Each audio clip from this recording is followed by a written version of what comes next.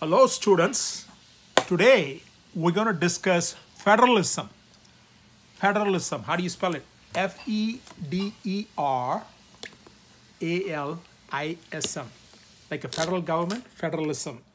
And let me make sure I'm writing in the right board. Federalism. Okay, so in federalism, what is it? What does federalism mean? Some of you will think, oh, federal government. Yeah, it has to do with federal government, but it is not all.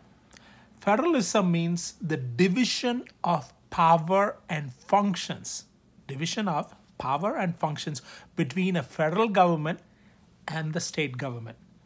So I'll give you examples so you would understand it better. Now, you know that some states have legalized marijuana. Okay, but the federal government still considers marijuana as Schedule 1 drug. So, is it wrong or is it right to use marijuana? It's a good question, right? Depending on which law. And, well, when this happened under Obama administration, Obama's Attorney General said, we're going to overlook as long as the states which have legalized the marijuana and the residents of the states use them inside and not transport it across state lines. And we're going to focus on drugs coming out from outside the country. So it depends on the administration. At the same time, with Obama administration, in Arizona, when state of Arizona passed a law against immigrants, illegal immigrants as they call, coming through the border into the country, and Arizona empowered the police officers to stop any car which they feel suspicious and not only check for driver license and other things, but also ask about the immigration status. Now that case went all the way to the Supreme Court. Why? Because immigration is part of the federal government, not the state government's job, right? So there's a division of powers. There's a competition. Push and pull happens all the time. It's not just within federal government and state. Even inside a state, you would see, even though that's not exactly federalism, that city government and state government will have constant conflict. For example, New York City Mayor de Blasio and the state governor have conflicts. Like in who is supposed to say whether schools will reopen, when will the restaurants will be allowed to eat inside during a COVID time. So these are conflicts. Power, division of power and functions. That is federalism.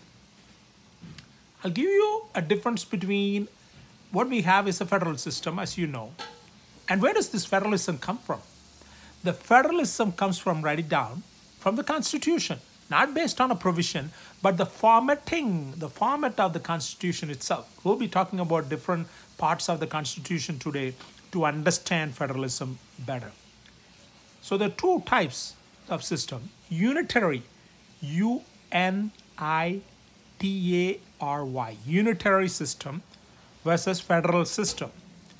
Unitary system is, for example, France, the country France have, where the central government, the government in the middle, the national government, will have all the powers. They won't give powers to the state and provinces.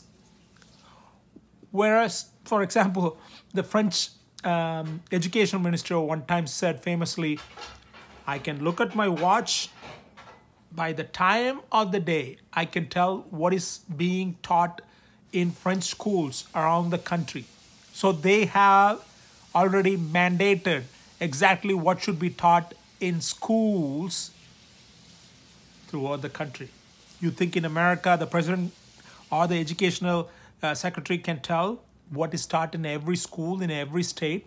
It varies because education belongs to the states in America. So the federal system is also in other countries like Switzerland, Canada, because it's diverse population and they want to have powers in determining certain things. Okay? And so let's talk about what are the advantages. The third one. Okay, write it down. Next, the first one I told you what is the definition and example of federalism is. Second, I told you the difference between a unitary system and federal system. Third one is advantages of a national government policies. If you're letting a national government create policies, what are the advantages? The advantages are, first, resources. They have a lot of resources. Federal government has money. State doesn't have as much money, right? Though because of the money, they could bring talent, bring experts, bring technology and other things to solve the problems. Whereas if you go to, well, let's discuss the second point of the national government and then we'll go to the state. Advantages of state policies. The second one is national government also create policies which would protect minority rights. Minority. So more of civil rights. Even in this country, if you look at it, who abolished slavery? Lincoln, right? And then the Congress passed the amendments. So it's a federal government, right? And further, 100 years later, when Martin Luther King marched, the federal government again stepped up and created Civil Rights Act, right? And even Brown versus Board of Education. It's the Supreme Court of the United States, which stopped discrimination or segregation in schools. So the federal government is a champion of equality for all. That means minorities will not be discriminated. So the policies. But there are advantages to state government policies. First one, state government policies, write it down. So it could be like 4 state policy advantages. The state's advantages, the first one is it's innovative because many innovations start in the small level and it grows. For example, federal government did not legalize same-sex marriage before the states did. So the first state to do was Massachusetts. Yes, and it spread one by one to other states before the federal government stepped in. I'll talk about that later. Okay, innovation in environmental policy. Many innovations happen in a small level and from bottom up, it'll grow. So state government policies have advantages. The second advantage is civil liberties are protected. Not necessarily always, but it is usually said the federal government has more power and it could violate individual, your and my civil liberties, which would be like freedom of speech, right? Freedom of press, right to practice your religion. All this could be violated by the federal government and states will not. So state has the champion of civil liberties. Federal is champion of civil rights. Civil rights, civil liberty, right? We'll talk about that in civil rights and civil liberties exclusive discussion more in detail. But here now, we are just using that as an example to understand national policies versus state policies. Do you understand what a policy is? Policy is a course of action, right? In case you are a freshman and didn't know what policy is, that's okay. I'm explaining to you. It's a course of action. For a problem, a federal government will have a public policy. What to do if there's crime high? What policy should we do? States have, right, policies.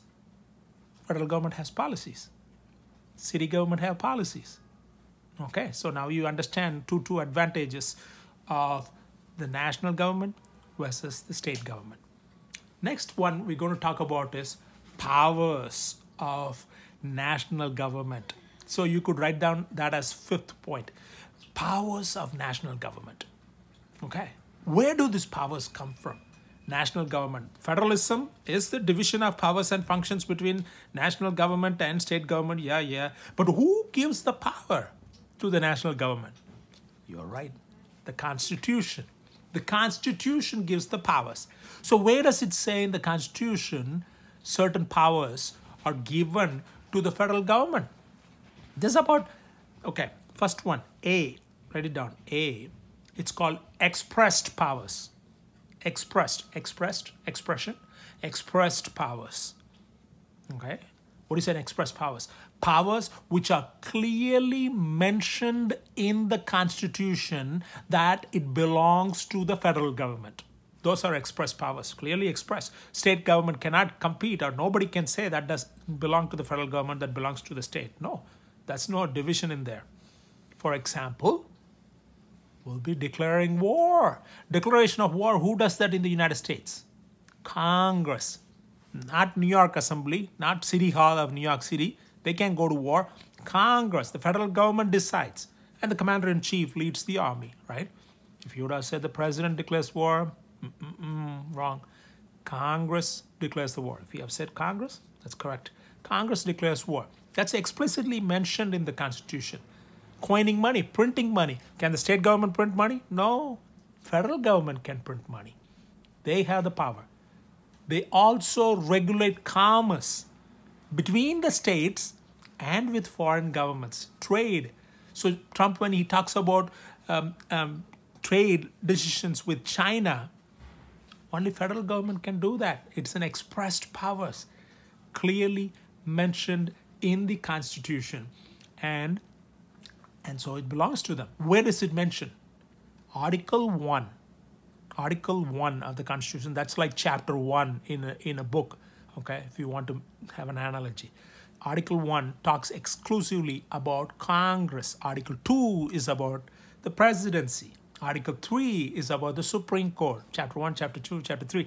Article 1, Section 8, which is the section, different sections in articles. Section 8 mentions that there are powers, belong to Congress, like the ones I aforementioned, which include printing of money, declaring war, commerce, yada, yada, yada.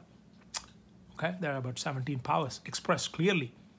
Then what are the other powers the federal government has? B, in that, under the same section, we're going to discuss 3 major powers in the Constitution of the federal government. So we already talked about express powers. A. B is necessary and proper clause. Necessary and proper clause. And it is also called elastic clause. Elastic, like elasticity, rubber band. So why is it called necessary and proper clause? This is that powers which are not clearly mentioned in the Constitution, but powers which the federal government can have based on the necessity. Oh, yeah. And they could use that. For example, I'll tell you a case. The federal government the Constitution did not say the federal government could have banks, right? But federal government created banks, national banks. The big proponent, supporter of that is Alexander Hamilton, because he believed in a strong federal government. He believed federal government can do a lot of good things, and a strong federal government is essential for the success of America. Whereas if you talk to Thomas Jefferson, his rival, he didn't believe in a strong federal government. He believed in state government having powers, state government, okay? So because Hamilton believed in a strong federal government, you need a lot of money to do a lot of good things. He believed in federal government having banks. So after Hamilton's death, okay, in 1819, there was a court case because there was a federal bank in Maryland, and Maryland has borrowed from the federal bank, couldn't pay it back. The Maryland started taxing the bank, just like it taxes any businesses. But that bank's in charge, guy named McCulloch. I'm going to spell it here so that I don't butcher his pronunciation. Here, M-C, McCulloch, O-U-C-H. Do you see that? The last one is a H. McCulloch versus Maryland. This is a very famous Supreme Court case. Maryland, you know how to spell. The state of Maryland. He sued the state of Maryland, and the case went to the Supreme Court. Supreme Court ruled in favor of the federal government using the necessary and proper clause, saying that federal government has the power, even though it's not clearly mentioned in the Constitution that it could create a bank, it could use certain powers over that of the state. So this bank could be created based on commerce clause. Commerce is regulated by the federal government. It is mentioned there, right? Using that implied that the bank could be created is the argument given by the justices of the Supreme Court. So that case was ruled in favor of the federal government's power. Are you following? 1819. The Chief Justice was John Marshall. We'll talk about John Marshall later when we talk about federal courts. There's a great case I will be talking about, Marbury versus Madison, not now. So you understand, necessary and proper clause, it is elastic. That means the federal government can stretch how much of power they want using that clause. And you might think, why would they put that there?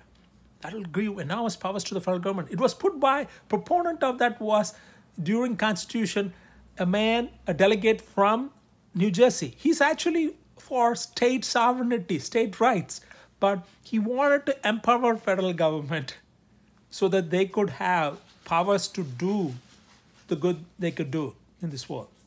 Are you following? Elastic powers, also called as necessary and proper clause. The third one is called supremacy clause. Supremacy. S-U-P-R-E-M-A-C-Y. Supremacy clause. Clause, when I say, some people spell it not bear clause, like Santa Claus with the E added at the end. Santa Claus. C-L-A-U-S-E. Clause. Okay? Supremacy clause talks about if, say, I'm the federal government and you are a state government, I create a law on a particular issue. You create a law on a particular issue. But those both laws are different, then which law could be applied? You got it. Supremacy clause means the federal government law applies, not the state's law. Supremacy, whichever is supreme.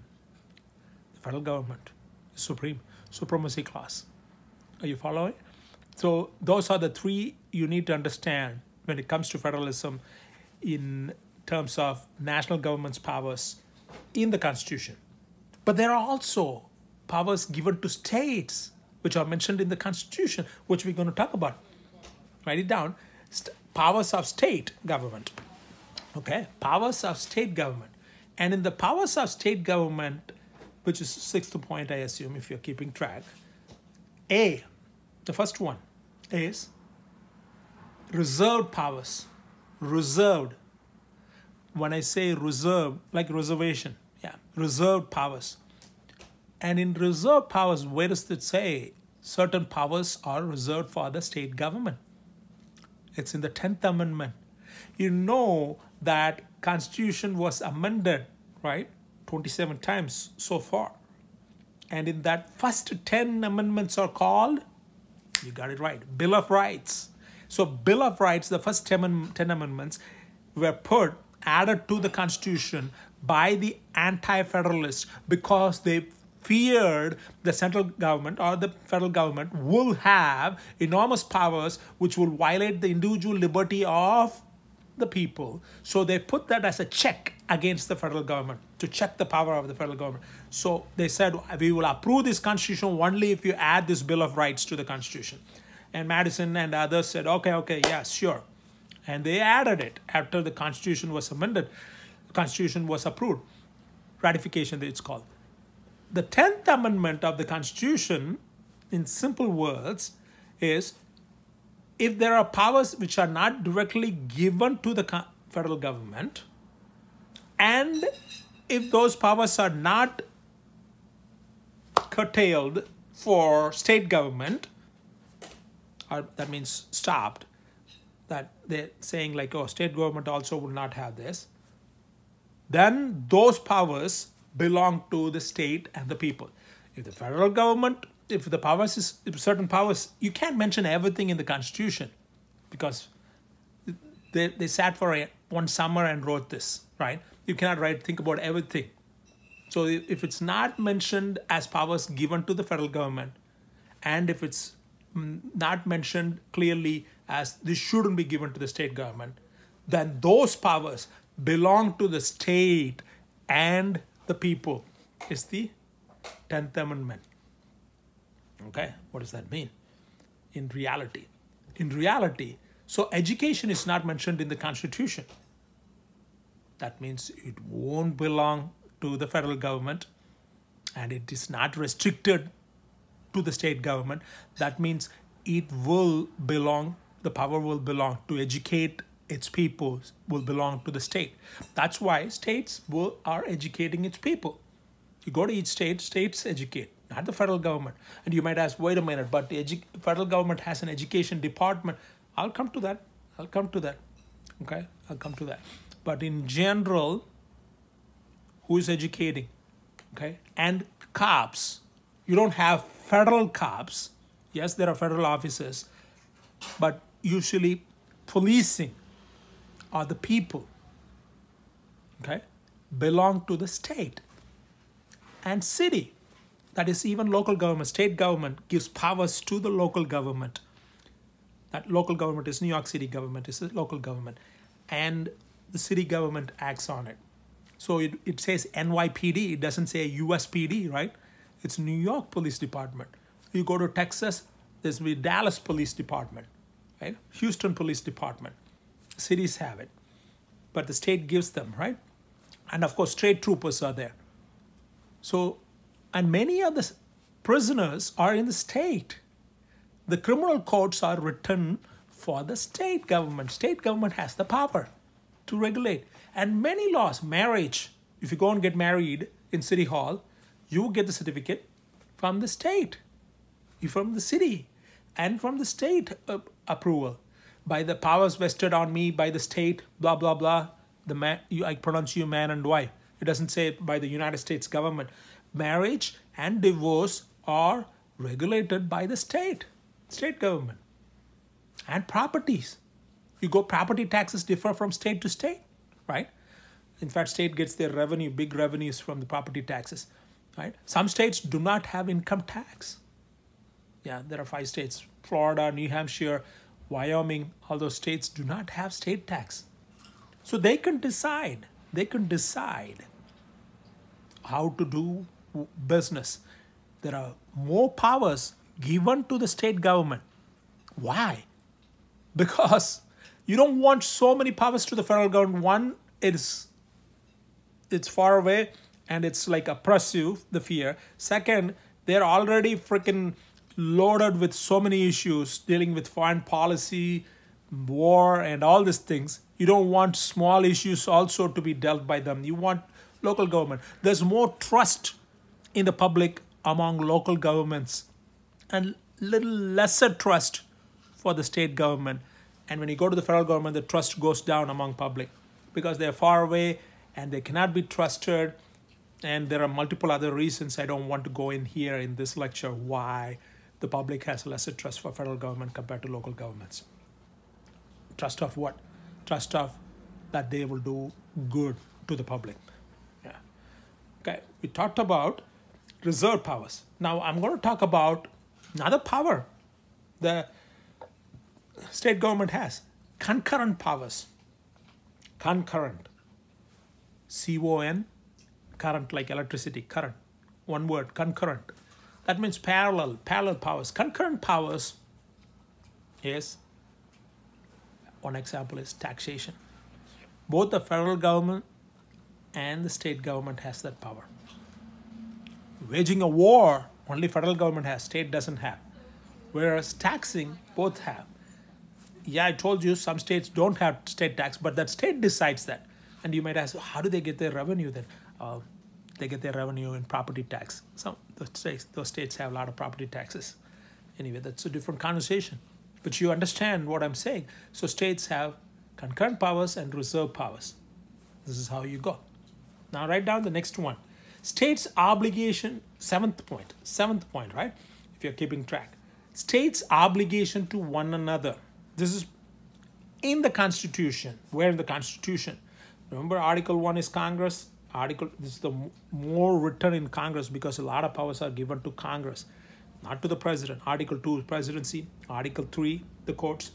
Article 4, Section 1 is about the state's obligation to one another. Like what? There's a clause, again, CLAUSE, clause called full faith and credit clause. Write it down, full faith and credit clause. What does that mean? Full faith and credit. That means if you are in New York, you have somebody who is stalking you, you get a restraining order against them, you move to New Jersey, and the stalker comes, will that law apply? Will the state, New Jersey, upholds the restraining order given by New York? Yes, they should. Just like sometimes you have a driver's license in New York, you drive through another state, you want to go to LA, they could stop you, pull over you, they look at your license, you might be in Nevada, and still, oh, New York license, they give you back. They don't say, oh, this is not Nevada license, I'm going to arrest you, you're driving without a license. That's full faith and credit.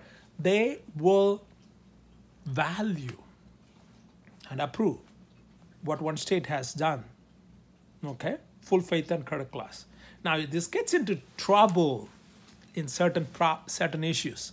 Like what?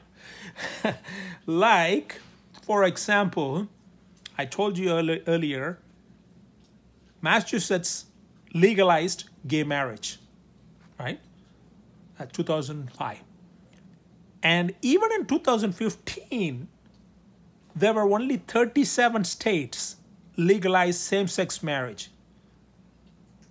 whereas 13 states have created laws that says we don't approve same-sex marriage. A lot of them are southern states, right?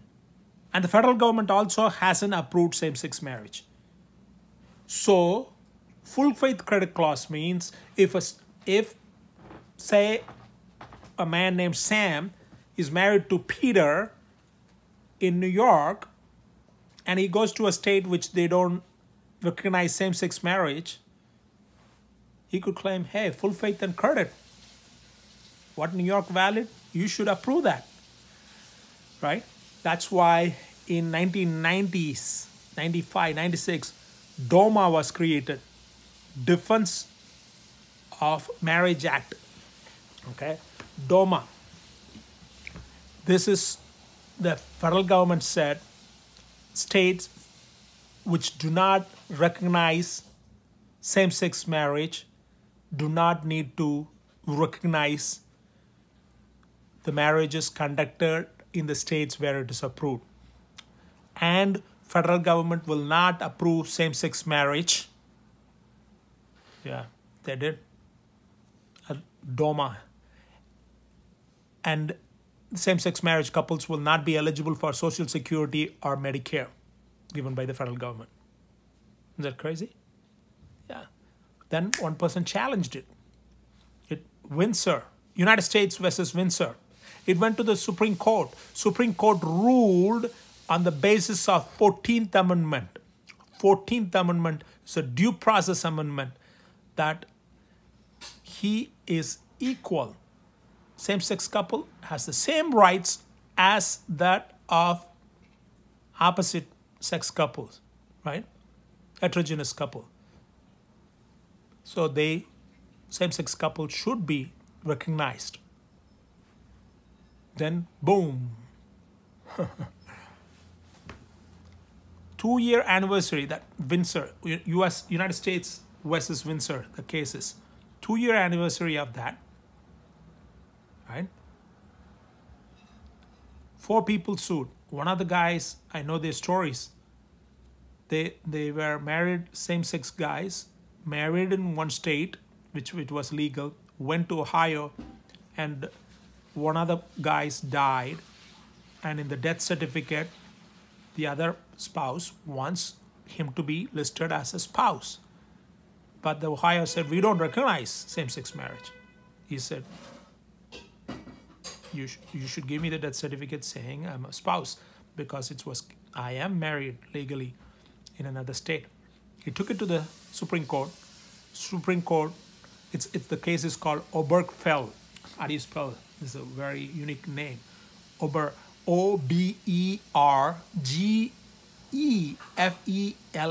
Obergefell versus Hodges.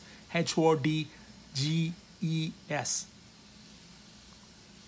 One of the names, the difference is a clerk who is supposed to give the certificate.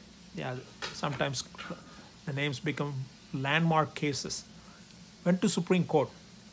Supreme Court, same on the 14th Amendment, ruled they have the right, and same-sex marriage based on Supreme Court ruling become legal throughout all 50 states and in the federal government. Now, I even had in the past a student of mine, of course I'm not going to name name, from another country who got married to another guy and got green card. Federal government gives the green card, not the state, right? Immigration. Got a green card. Later he will be eligible for citizenship. Before, you can only marry man and a woman and get green card, not same sex. So all because of the ruling of the Supreme Court. And so it's part of the federal government. And it ruled in base of the 14th Amendment. Okay? And now, so we talked about states' obligation to one another using Article 4, Section 1, right? There's another Section 2, Article 4, Section 2. It's like paragraph 2, okay? Article 4, Section 2. It's called comity clause. Comity. How do you spell? C-O-M-I-T-Y. Comity clause. What does that mean? Comity clause says, just like the full faith and credit clause, it says a state cannot discriminate residents of another state and give privileges to their own residents. So if I'm a New Yorker, if I move to Virginia and Virginia discriminates me because I'm from New York and gives privileges to only Virginians, I could sue that.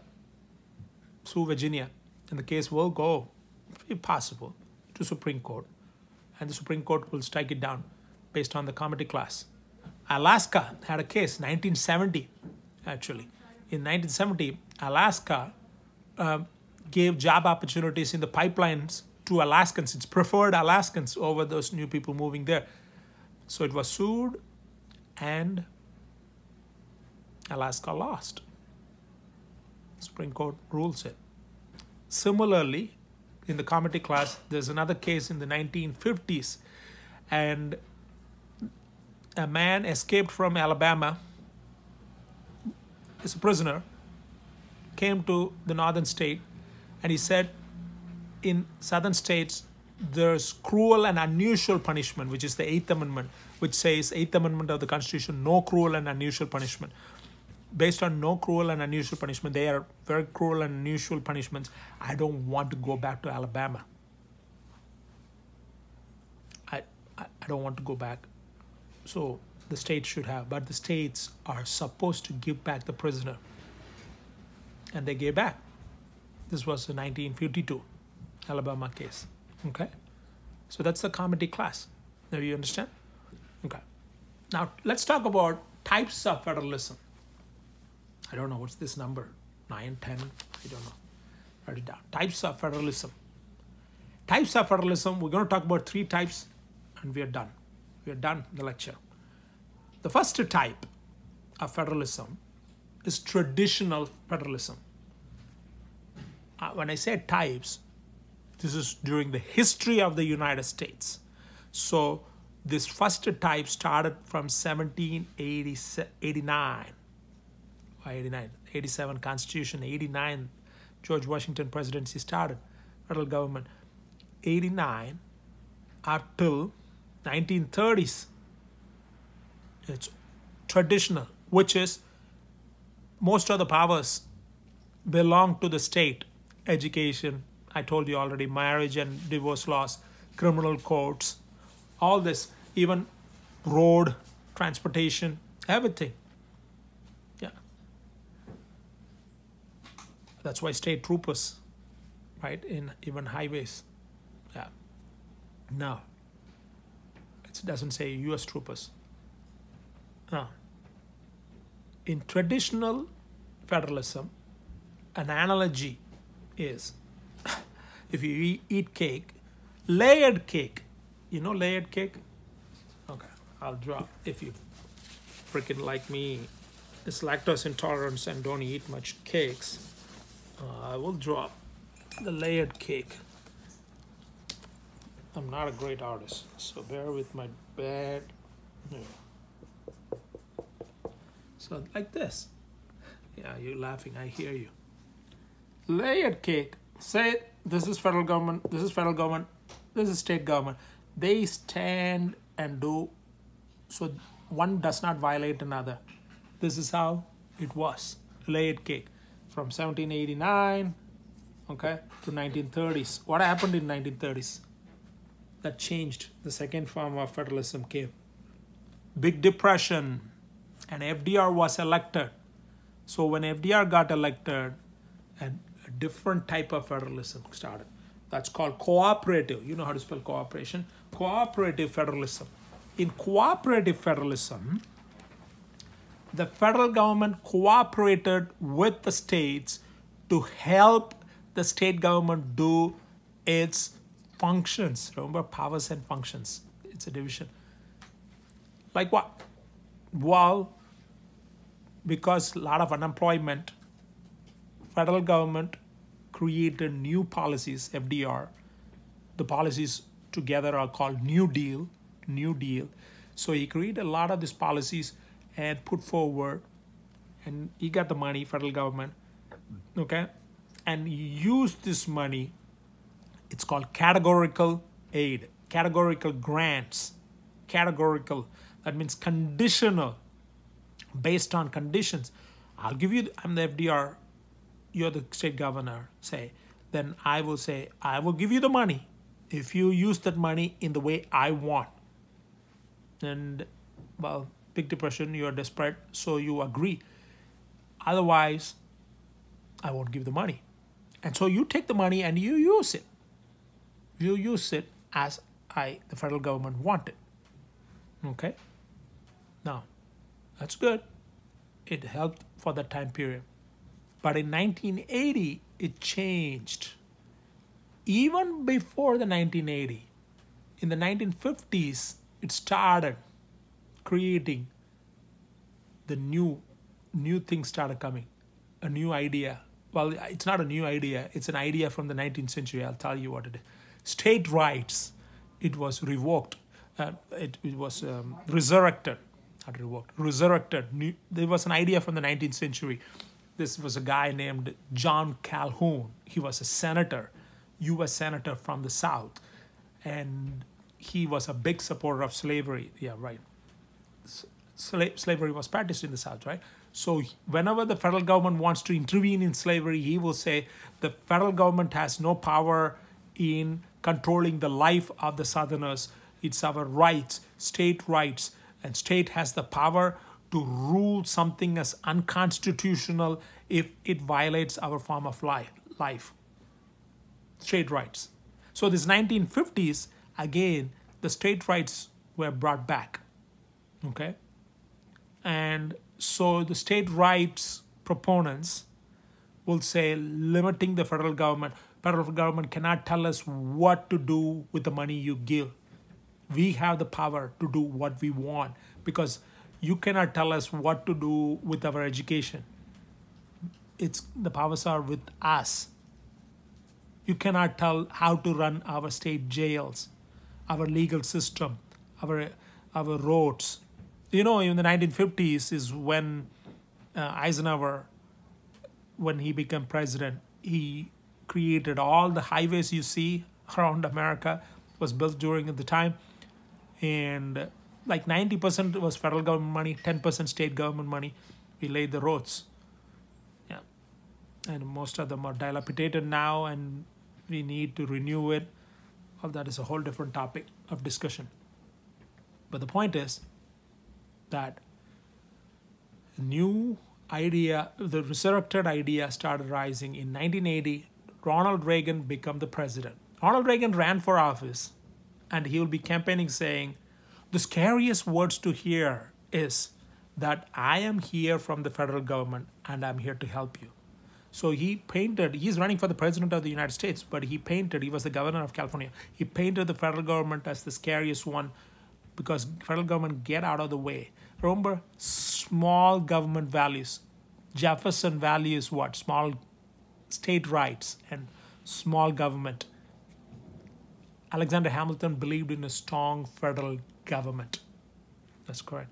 So Ronald Reagan brought this back, and this is called New Federalism.